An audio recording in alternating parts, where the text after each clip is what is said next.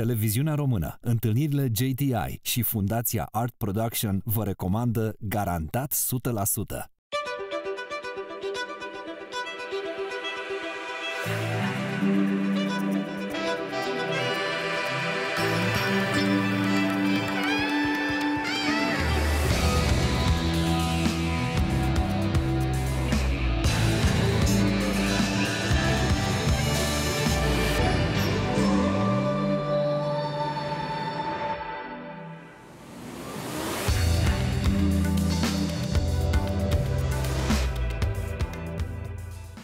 Bună seara! Bine v-am regăsit la Garantat 100%.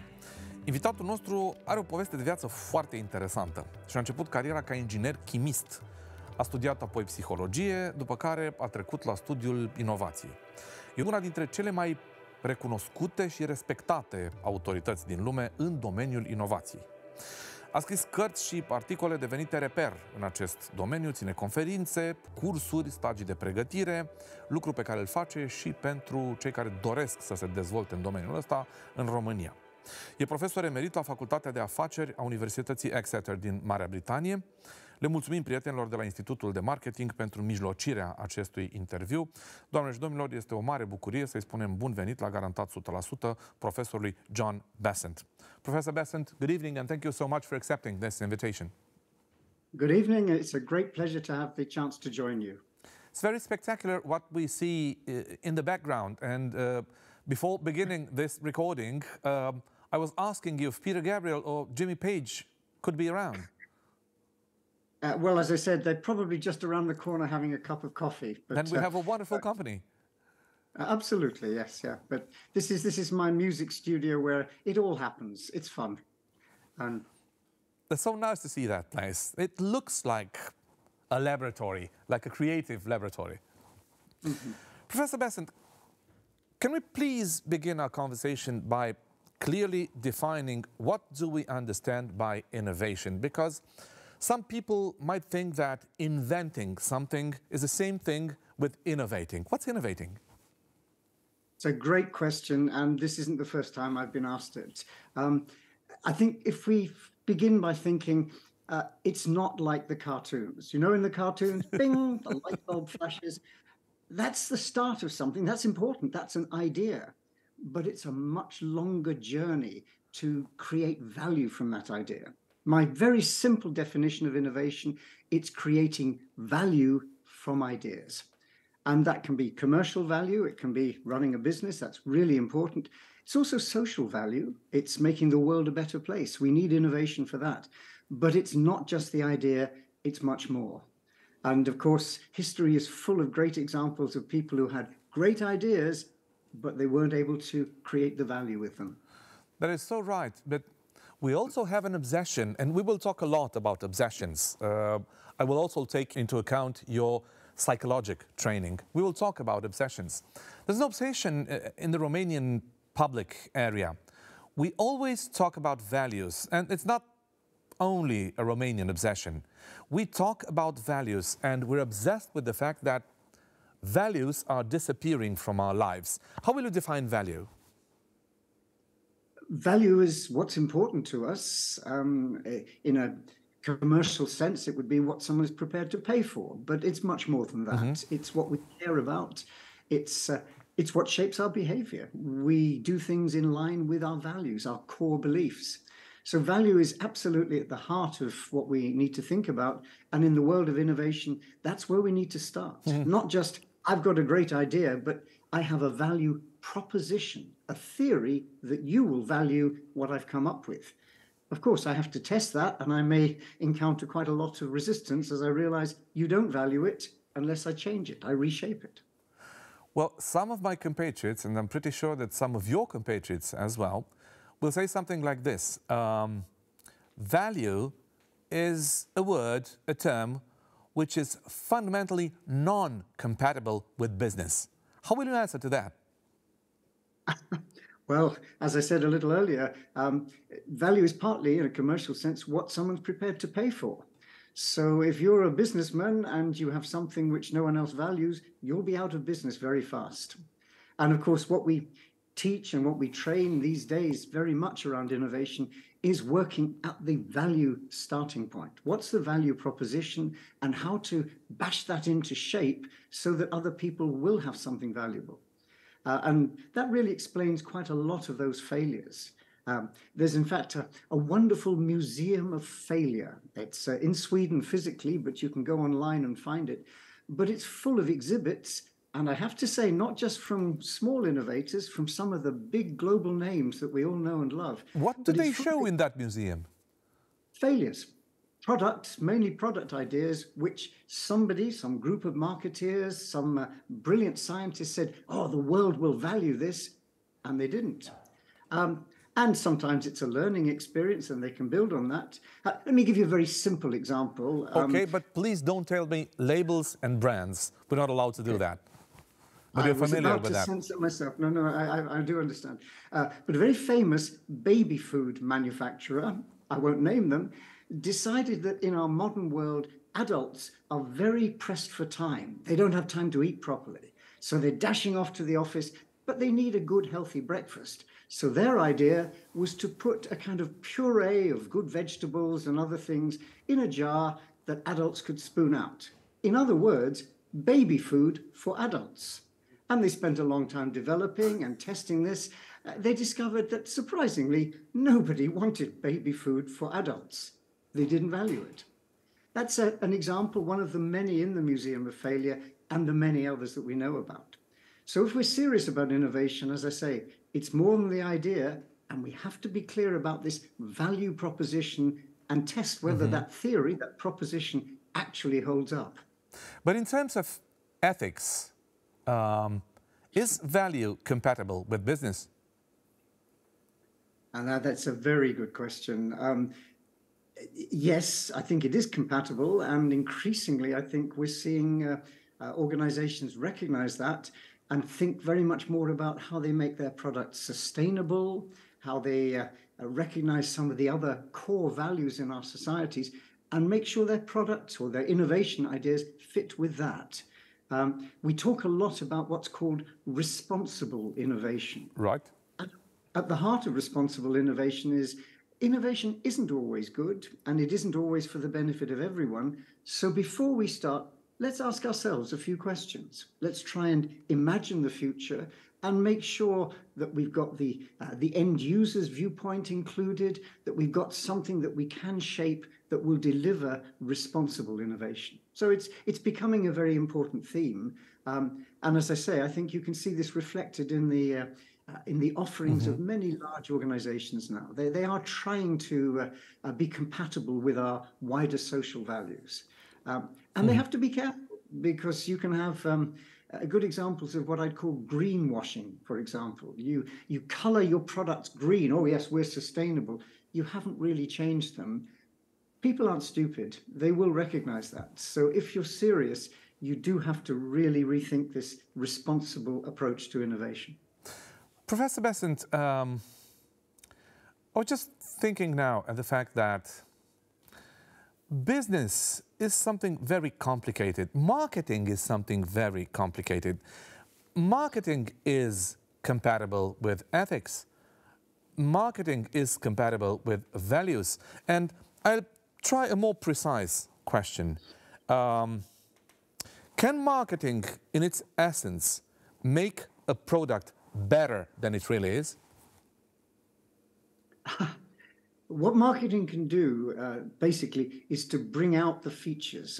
The difference between sales is just saying, I've got something and I'm going to get you to buy it. Right. So I'm doing it. I'm doing it to you. Marketing says, I want you to want this, and I'm going to tell you a story about it. I'm going to highlight its strong features, but in the end, it's you wanting the product. That's perhaps for me the key distinction. I'll give you a good example. There's a very famous product. It'd be difficult not to name it, but basically it's widely used around the world. It's a very nice, bright plastic food container, comes in all shapes and sizes, and it has a very special lid. I think you probably know where I'm going. Oh, yes. But that's fine. The man who invented that was a brilliant chemist. In fact, I'd say he was an alchemist. He had the ability to turn not lead and base things into gold, but the next best thing. he took oil sludge, the waste product from oil refineries, and somehow converted that to that bright, clear plastic that we know and love. And that was a brilliant invention, and he patented the seal and all the rest, came up with a wonderful product which people thought was great. It would sell itself. It didn't. And his problem was essentially not coming up with the product, not doing all the hard chemical work, but essentially the marketing.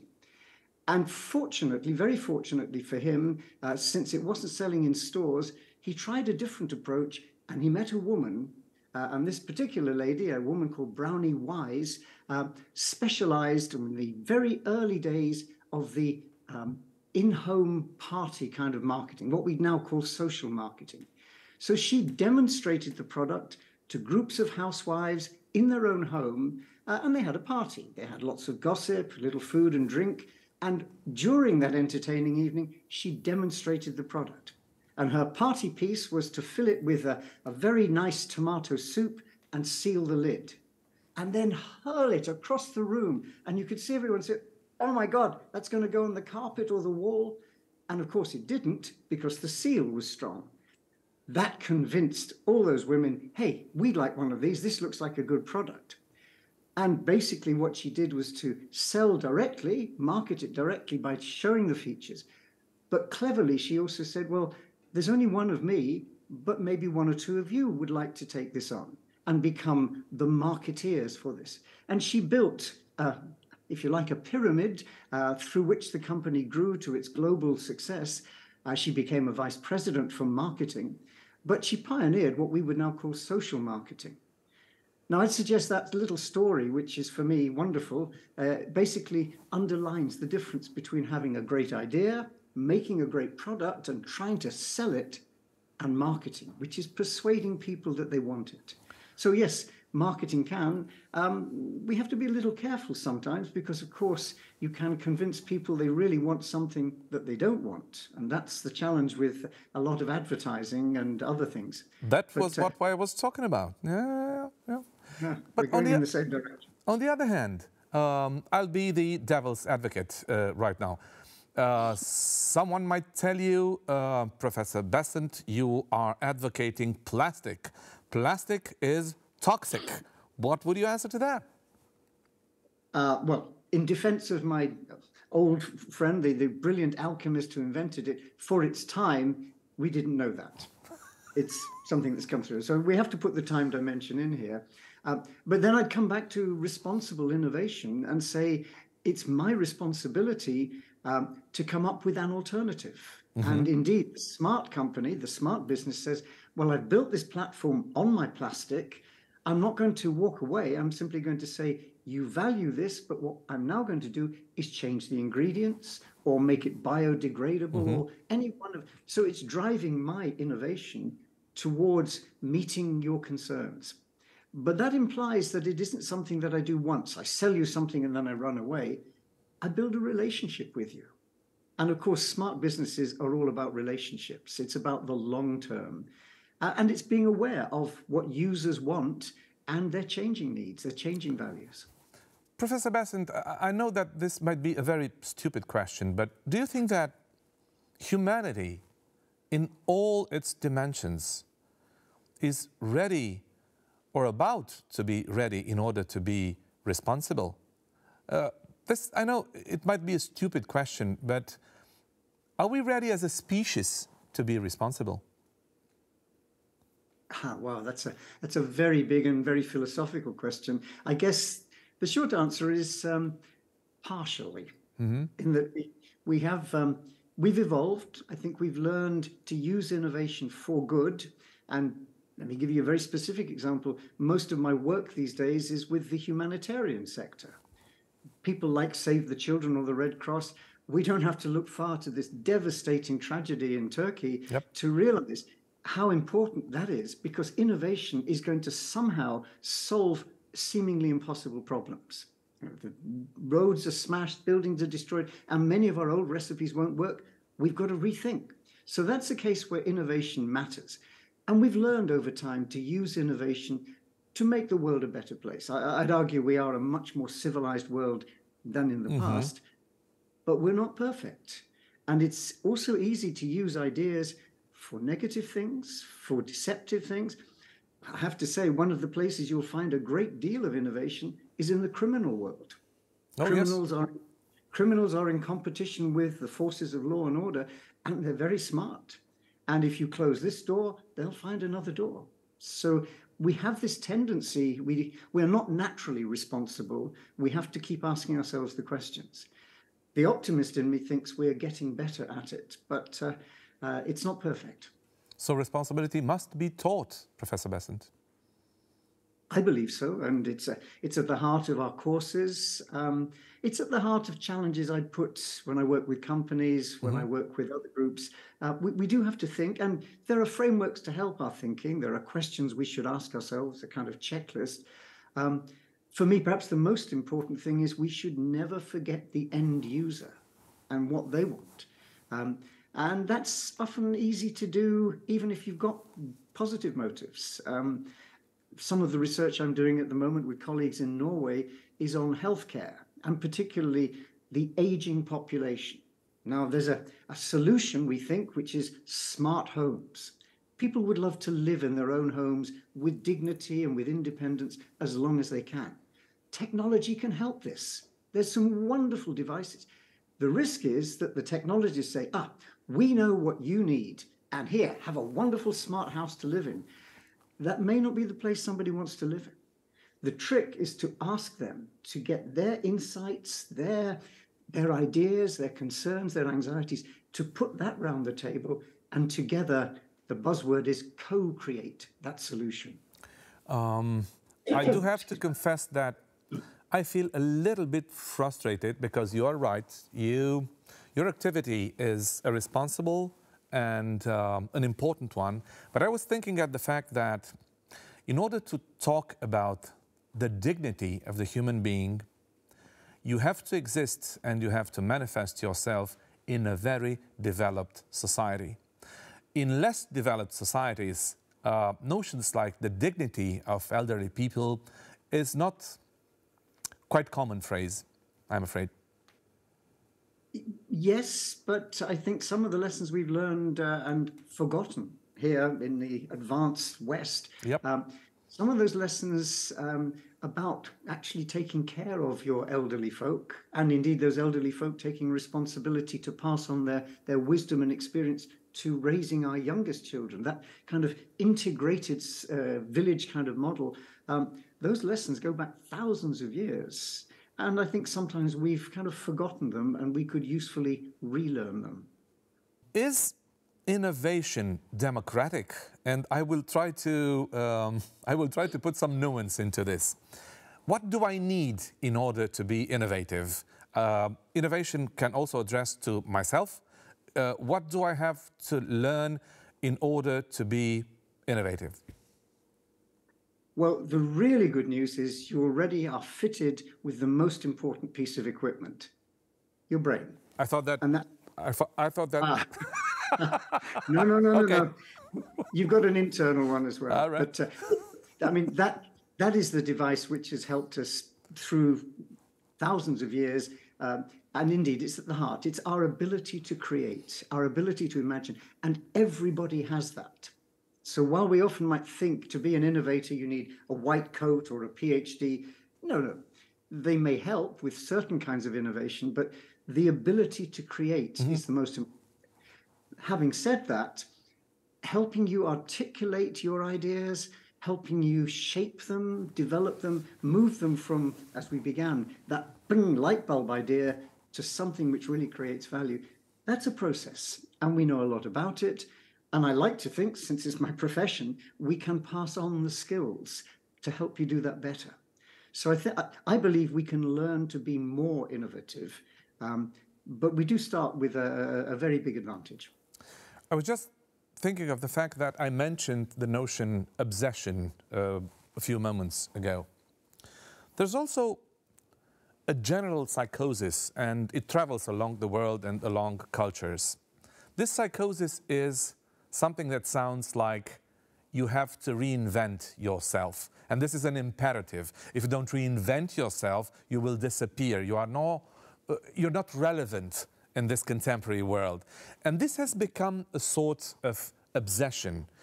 Parents obsessed with the creativity of their children, youngsters obsessed with the notion of creativity, but sometimes creativity is understood as overtaking the idea of process, getting very far with very few steps. There's a very large topic, but let us talk a little bit about this obsession of being innovative. How do we solve that? How do we solve the obsession of being creative that creates sometimes little monsters out of this very, very normal, I don't know, power of the human being to be creative? It's a great question. Let me come at it from two things. One of the things that worries me is that we've got a problem with the innovation word because it's everywhere. You know, take 30 seconds on a company website or listen to TV or adverts, you're going to hit the word innovation, driving the business, innovation. It's an inflation of innovation. Exactly.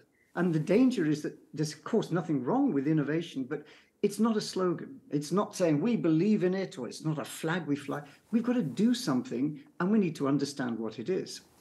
So then I come to your very powerful question, because I too worry about this obsession, particularly in business, with reinventing. Throw away the past, reinvent. No. One of the interesting questions for me is, let's look at companies, stay with business for a moment, that have been around over 100 years. I call it the 100 Club. And whilst there are, thankfully, quite a few members, there's not as many as you might expect. And if you innovate, if you survive over 100 years or more, the chances are you've had to innovate. The world has changed so much in that 100 years, you'd have had to innovate. When you look at them, it's a period of long doing what we do a little better, incrementally improving, but essentially staying with what we've got, punctuated by a few big steps. And very rarely does it involve throwing the whole thing away, but it might involve letting go of something to take a new technology on, or moving in a new direction because the old market has changed. It's essentially what we would call as academics punctuated equilibrium. So for me, this is really the innovation story. We shouldn't throw away the past. We should, in fact, build on what we know, build on our knowledge and our capability, but also be open-minded enough to change when we have to. I used to work for a great company, and people say, oh, they didn't reinvent themselves. They did. They are doing. It's a hard road, and certainly the challenge they hit, this business of moving from a world where what I call wet chemistry in the dark, the whole idea of physical film is replaced by digital images. That's a big change to adapt to. They're doing it. It's just taking a long time, but they haven't thrown away everything. In fact, what they've got to trade on is their knowledge, all the lessons they've learned over the 100 years or so since George Eastman first set up the business. And I think there's a lesson there from so many examples. The smart businesses certainly challenge themselves day to day. Are we doing the right things? What should we do more of? What should we do less of, or even stop? And what new tricks do we need to learn? So this regular reflection, that's a good thing. But throwing it out, throwing away the past, reinventing every day, I'm not a fan. And I worry like you about this obsession. How do you react in normal professional circumstances when you are yourself and it's obvious that you are a part of a classical school that puts value in what we call process, development through a process? How do you react when you meet people who are in a hurry and who will ask you for magic formulas or for shortcuts in order to overtake all elements concerning a process and getting to a result as fast as possible? What do you do? Well, it's a clash. There is no fast, easy solution. It is something we have to learn. I think we can, as teachers, as coaches, we can help speed up that learning process. I've had to transform my own practice from a world where people were patient enough to listen to me and I'd talk for an hour. Oh, yes. That's not possible anymore. As my kids reminded me, Dad, nobody reads books anymore. They watch YouTube or other things on the TV. So I've had to rethink what I do, and I've had to rethink the ways I might deliver what I do. But I think the fundamental underlying lessons, there is no shortcut. We need that process. We can either trip over ourselves and learn the hard way, or we can learn grudgingly, perhaps, that we do need some kind of a process. But from our side, we can streamline the process, and we can certainly change the way we communicate it. And I guess that's what I've spent the last 10 years of my university career trying to do, is trying to communicate in different ways with my students, and increasingly with business, trying to get the message across in what I call a sideways fashion. That's partly why some of this stuff behind me is important. I found music is quite a good way to get their attention, and they weren't expecting it. And sometimes I can enthuse them enough to then read a little bit of a book or dig a little more deeply into the process. What kind of music is the music that you vibrate to? What I like to listen to? Yes. I think I'd like to think it's a very eclectic mixture. The thing you could really do to punish me is to deprive me of music. But what you give me, I don't mind too much. And I'm trying still to keep an open mind with emerging music. But I love classics. I love jazz. I've been playing all my life, and so I play a variety of different things. I think music for me is really important, and it does, I think, speak a slightly different language. I think some of the neuropsychology now is suggesting it's affecting different bits of our brain. As I say, as a teacher, I've used this partly to plant an earworm, or to get at people or my students to think in a slightly different way about what I've been trying to tell them. With your kind permission, I will give you a very trivial example and ask a trivial question as well. So think of a pair of shoes. The real thing that this pair of shoes is B quality. And you come from your position as a guru in marketing, in innovation. And the guy who made the shoes will ask you, what do I have to do to make more money and to be more relevant on the market? And maybe you will tell him, you could tell him, you should reconsider your positioning. You should reposition your product. You should present it as luxury, not even premium, but luxury. Raise the price, and I'll guarantee you that you'll be happy. Do you do that?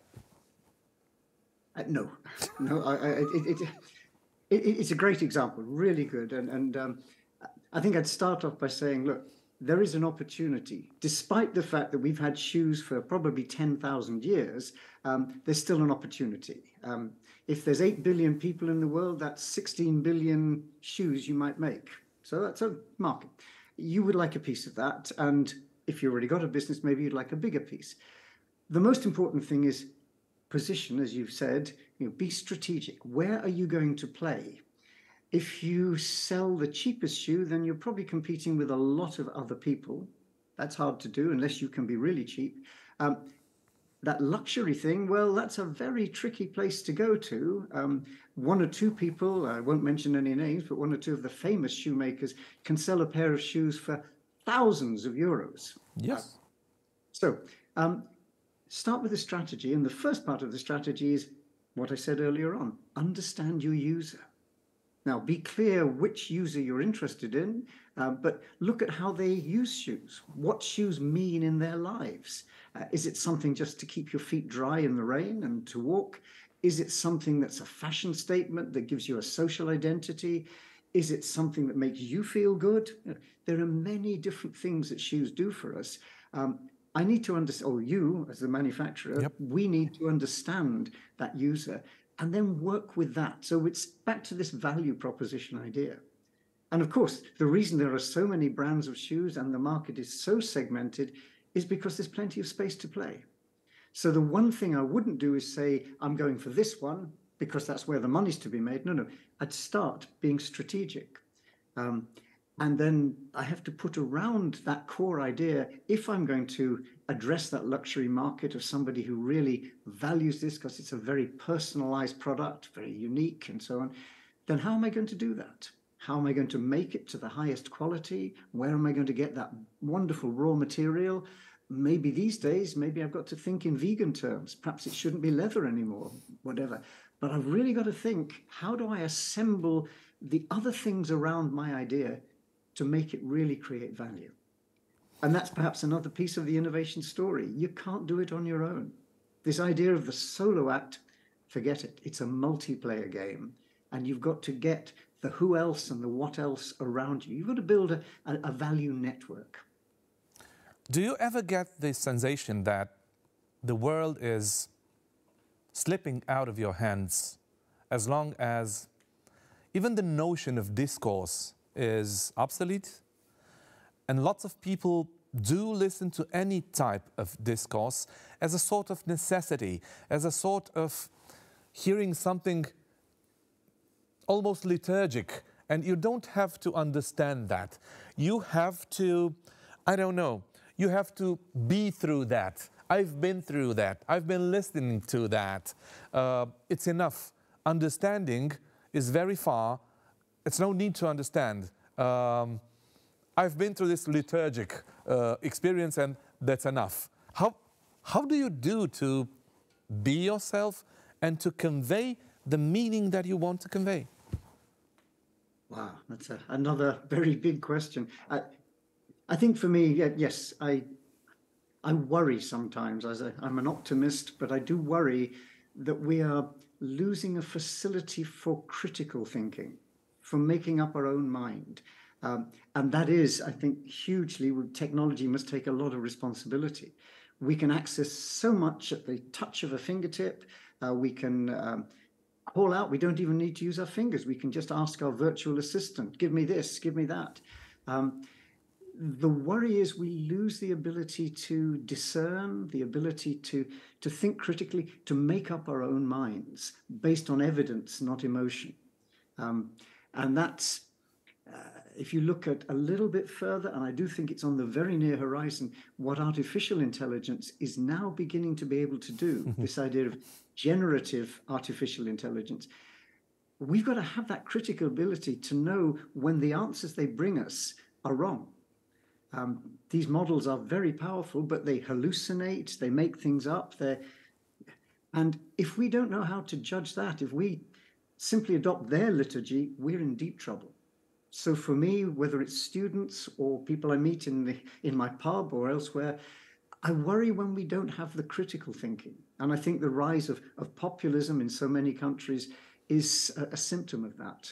So yes, I'm not sure I have an answer to it except to keep pushing the values I hold around making up your own mind, being a critical thinker, and using the tools of critical thinking. I was watching yesterday one of your courses, and at a certain moment, you said in very mild terms and in very elegant formulas, you said, if you have to, you might be innovative even when you are copying your competitors. This might be an appropriate attitude in some circumstances, you said.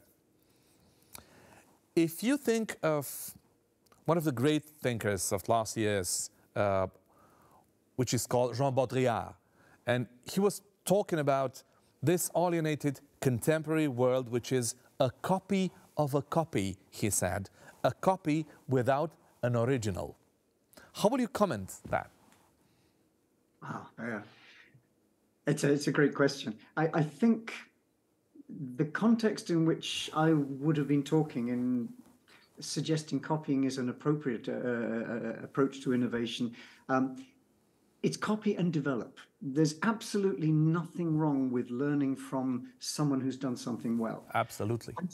I'm trying to teach myself to draw. You don't want to see my terrible results, but nonetheless, I'm getting better day by day copying. And that's a classic way of teaching art students, and it's a classic way of teaching surgeons or any others. So copying has a value. But the real innovation answer is copy and develop. Copy, internalize, take it forward. So for me, that copying, that replication, if you like, is possibly what's led us to be successful as innovators in history, that we have taken those templates and built upon them. There's also lots of data in the world, around the world. There's an absolutely enormous amount of data, and it has become almost impossible to comprehend. And the general image of mankind might be one in which the whole earth is slowly drowning in an ocean of data. And an important part of this ocean of data is wrong data, false data. How do we as a species learn to swim in this ocean, Professor Bessant? Yes, you're right, of course. But in a sense, from the very beginnings, when we were evolving, we were facing with this challenge. How do we take in a booming, blooming, buzzing confusion, as one great psychologist called it? There's just so many stimuli. And there's a very famous, widely reproduced experiment which basically shows we can't pay attention to everything, that we have selective attention. As a species, we've learned to focus on certain things that might attack us, might threaten us, but that means not paying attention to other stuff. You may have seen, it's a wonderful thing, a film of some students playing a game of basketball. And they're bouncing the ball and having good fun. And they're so busy playing the game. And then suddenly in the middle, a gorilla walks across the stage. It's not a real one, it's someone dressed up. Beats their chest and waves their hands and very slowly saunters off. You can show this to people, and if you set them up beforehand and say, focus on the basketball and count how many times do they bounce and pass the ball, they're so busy focusing, they don't see the gorilla. It's what psychologists call inattentional blindness. And it really reflects our cognitive makeup. We have to pay attention to the things that matter, and we trade off the other things. So we've kind of evolved as a species to manage our attention spans, at least to get us through and stay alive and survive. If I then flip to what you've talked about, the sea of data, which is expanding by the second, we need to convert that to useful information, and we need to extract knowledge from it. So we need to work with it. And it brings me back to some of the tools that I think we have available to us.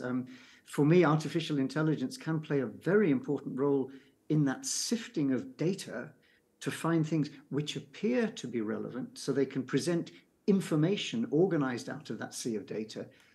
We still have to judge. We still have to use our accumulated experience and knowledge, our wisdom, to challenge that, to test it, to make sure it's right. So in a sense, we need to be teaching and sharing and developing those skills of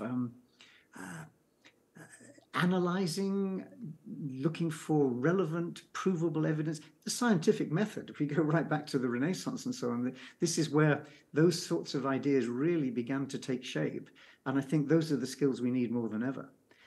I think, though, it's very difficult to do in a world where information is coming at, or data is coming at us from all angles in such a rich way. And I worry about the statistics that suggest that attention spans are shrinking.